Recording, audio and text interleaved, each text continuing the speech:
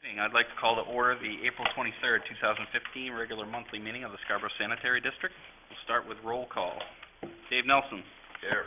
Charlie Anderson. Here. Nick Rico. Here. Ben Viola. Here. Rob McSorley. Here. Seth Garrison is absent this evening, and I am Chairman Jason Greenleaf. Next would be the approval of the March 26, 2015 regular monthly meeting minutes. Move approval. Seconded. Any errors or omissions? I had already given Madam Secretary. Okay. With that, all in favor of approval? I'm abstaining. I wasn't here last month. One abstention from Nick. And I'll turn it over to Dave for the Superintendent and Operations Report. Okay, thank you. The monthly report of operations, a copy of which was included in your packet for the month of March. Our average effluent was 1.34 million gallons per day. Our effluent quality, again, was well within our permitted limits. We averaged 92% removal for biochemical oxygen demand and 97% removal for total suspended solids. The averages were 16 milligrams per liter and 8 milligrams per liter, respectively. A copy of the pump station flows for the month of March is included in your packet, and there were no items noted with that. Rudy Hale has been attending the JETSI Introduction to Wastewater Treatment course. This is the 6th session course. It concluded this past Tuesday with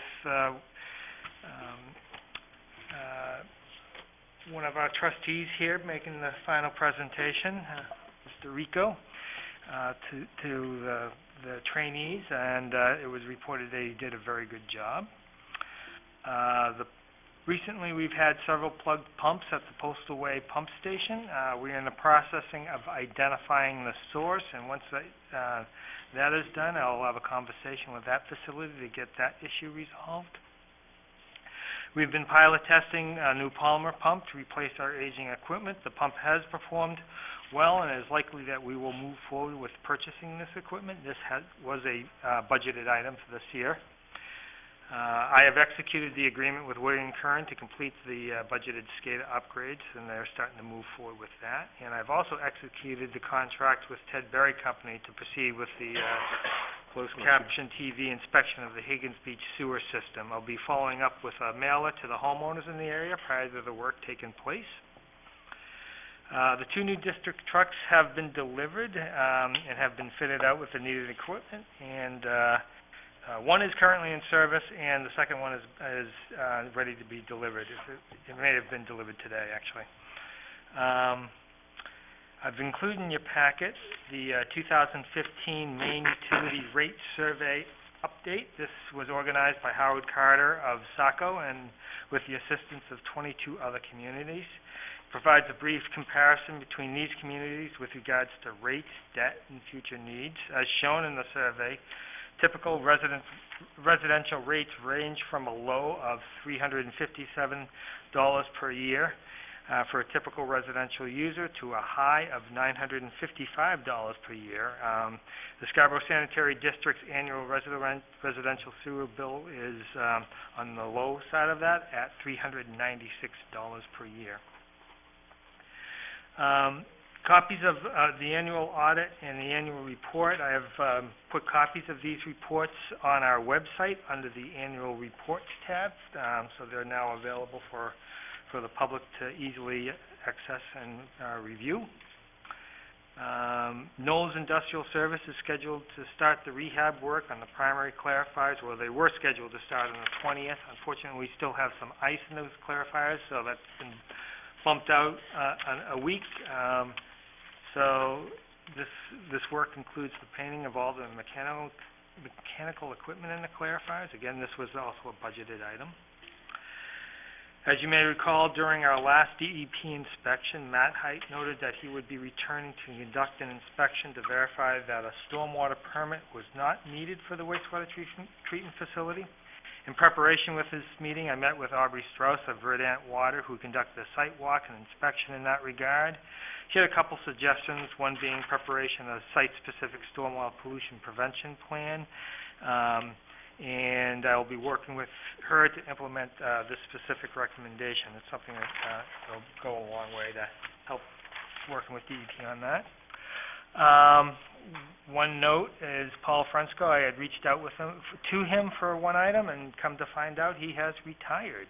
He does come in on a periodic basis to check voicemails, but his voicemails are actually being forwarded to other attorneys in the office. And I have a couple other items to talk about. We had a couple incidences this past Monday.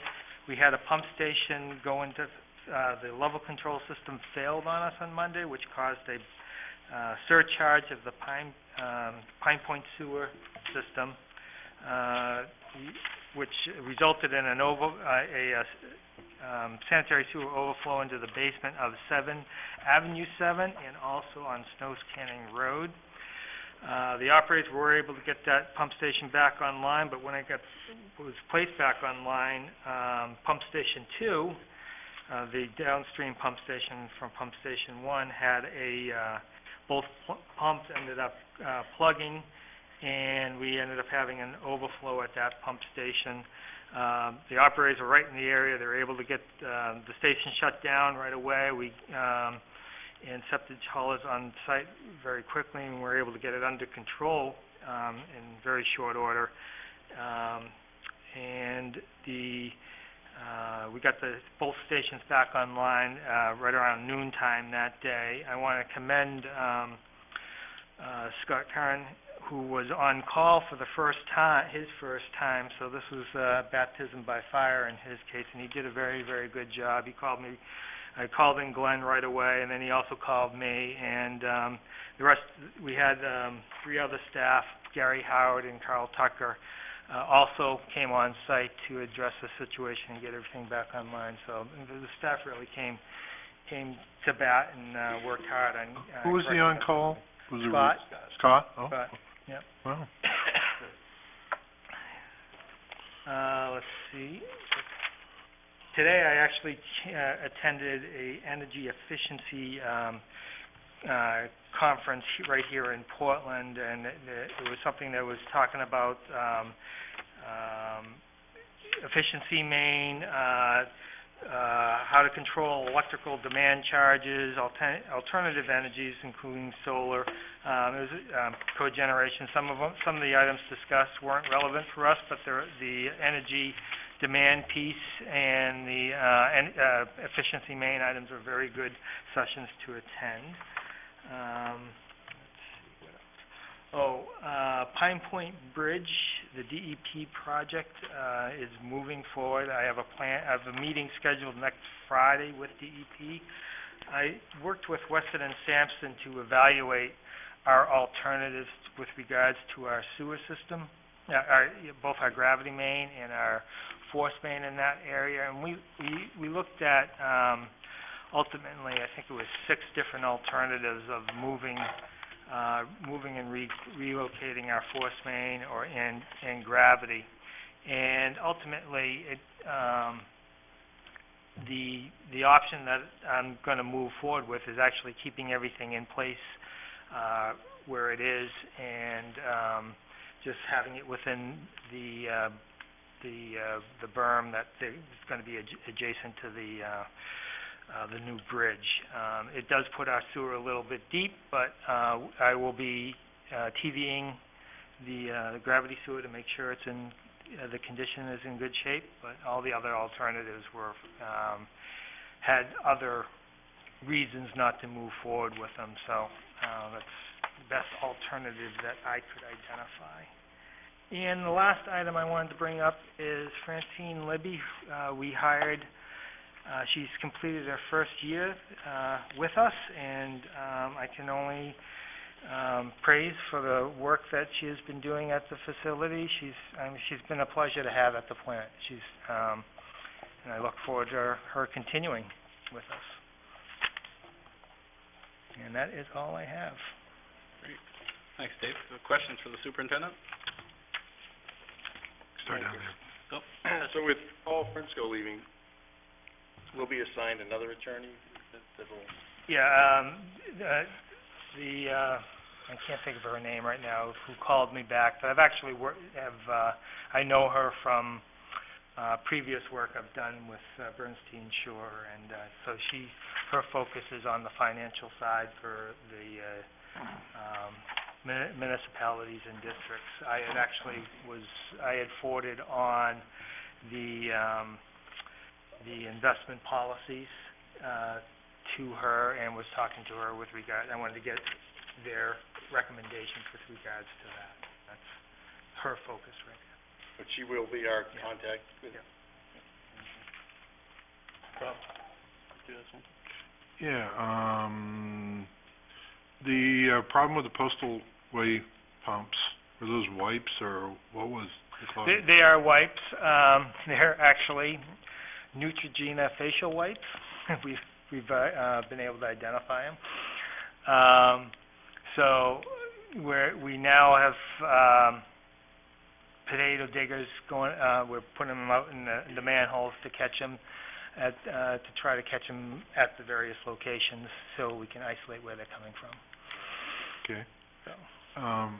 On the multi-sector permit, is that necessary? We don't know yet. We still don't know? Yeah, that the determination ultimately is going to come from DEP. Yeah.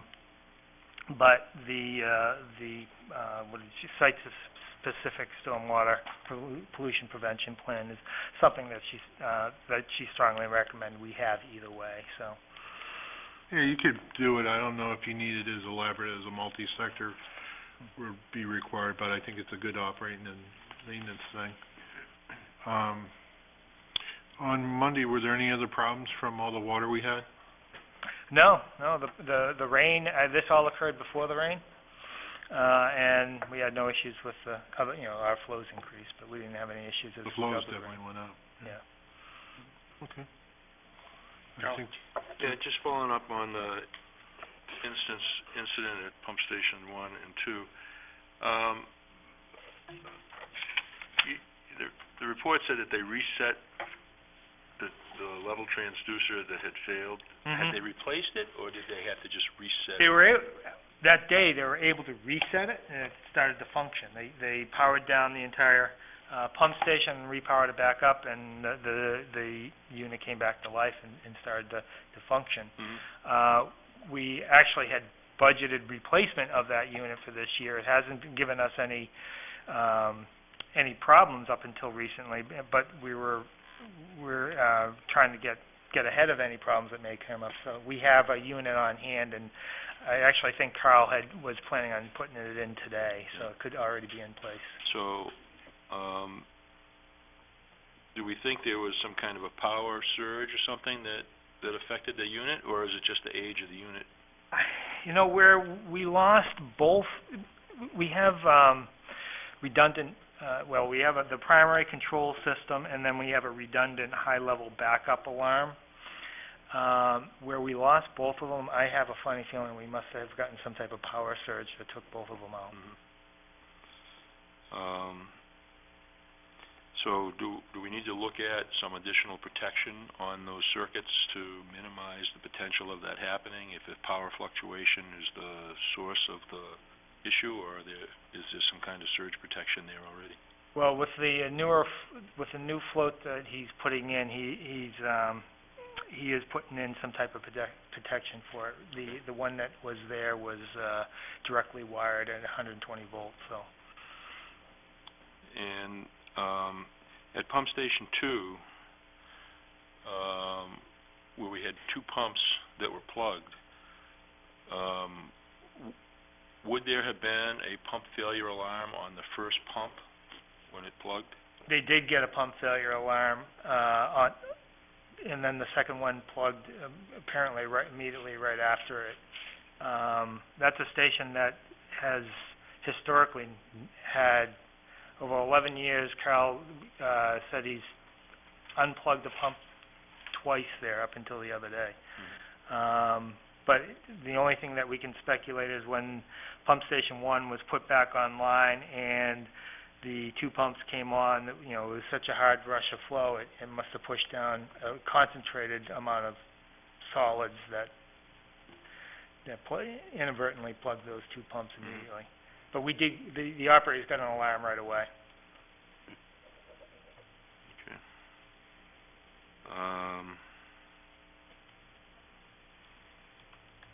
Yeah, that's all I have. Any other questions, comments? Nope. All right, next two items on the agenda, correspondence and old business. There are none. Moving on to new business, 6 Libby Street, quit claim deed. This is for the release of a lien the district had placed on this parcel in 1976.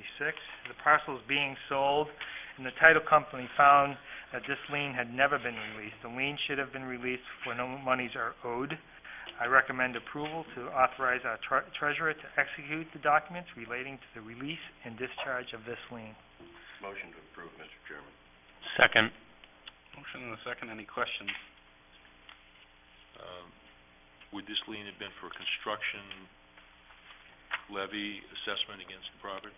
Yeah, that's exactly. No other questions? All in favor of approval? Unapproved. Next item is the 3-month budget summary ending March 31st, 2015. The 3-month budget summary is included in your packet, and I recommend approval. So moved. Second. Questions on the budget? Just one. Yes, Charlie. We had one item, interest payments, where year-to-date actual was $94,000, the year-to-date budget was $36,000. Is that just a payment schedule issue? We don't have unanticipated interest that we're paying. It's scheduled. So we've just paid the interest payment ahead of next month. How we got the booking of it. Okay, thank you. No other, yes, Nick. Mr. Chairman, I was wondering about the capital improvement expenditures. We're only at about 12%. Is a good portion of that the SCADA upgrade, or is it just bills for the trucks not coming in, or? Well, they're not all in. Some of the SCADA upgrades, there was monies budgeted for the Pine Point Bridge. Oh, that's right, yes, I'm sorry. I forgot There was that. monies budgeted for some pumps, some impellers. So there's a variety of items that covers. By the way, I should mention the alternative that I was recommending with regards to the Pine Point Bridge is also the cheapest alternative. So there'll be some modifications that we'll have to make, but we won't come nearly to expending what we had budgeted for on that item. Good to know. There's no other questions. All in favor of approval of the 3-month budget summary? All right. Next is public comments. We do not have any public with us this evening, so I will start off on my left with trustee comments with Ben. I have no comments this month. Thank you. Nick? Just a few. First, it was a pleasure to have Rudy in the class. Good luck on your test, Rudy. Second, congratulations to Francine on her first anniversary. Congratulations to Mr. Francisco on his retirement. And, kudos to Scott and the rest of the crew going on call for the first time and getting not one but 2 pump stations go down is truly baptism by fire or wastewater, whichever way you want to look at it. We may want to rethink putting him on call again. He wants to rethink that. And then on a somber note, I wanted to issue my condolences to the Wiley family. Harry Wiley passed away recently, and he was a pillar of the community, pillar of the church at St. Max, and we're going to miss him. Thank you. Dave? Just to congratulate Francine. It's a pleasure working with her. She does add quite a bit of pizzazz down there in her, I'll say, quiet way. Scott, welcome to Trial by Fire. And thank you for the turnout and the present and getting everything squared away on the slight problem we had Monday. Thanks, Dave. Rob? Once again, echoing the other trustees' comments, congratulations to Rudy on the completion of the coursework, and we'd like to see that our staff is looking to better themselves, and that's great. Also, for the hard work on Monday, Scott and others, congratulations on the completion of your first crisis, and thank you to Francine for all she's done in the last year, and congratulations on her first year. And I don't think there are any holidays that I have to wish coming up. Is there like an Arbor Day or something coming? Okay, well, happy whatever for the next month. Charlie? I'd also like to congratulate Rudy and Francine, and also express appreciation for the staff for responding to the emergency this past Monday. And also would like to echo Nick's condolences to the Wiley family. Great family, years of commitment to the community here and in other places, and just saddened at his passing. Thank you. Great. All right, just to add a few comments to that, again, congrats to Francine, and thank you for a year of service already. Hard to believe. She does a great job down there, and always a smiling face when I come through the door, so great to have her at the front desk. And thanks to Scott and all the rest of the staff for everything they did to get us squared away and avoid even more damage to the environment. So great job, gentlemen, and we thank you for everything you do. And with that, I'll entertain a motion for adjournment. So moved. Seconded. All in favor of adjourn? We're adjourned.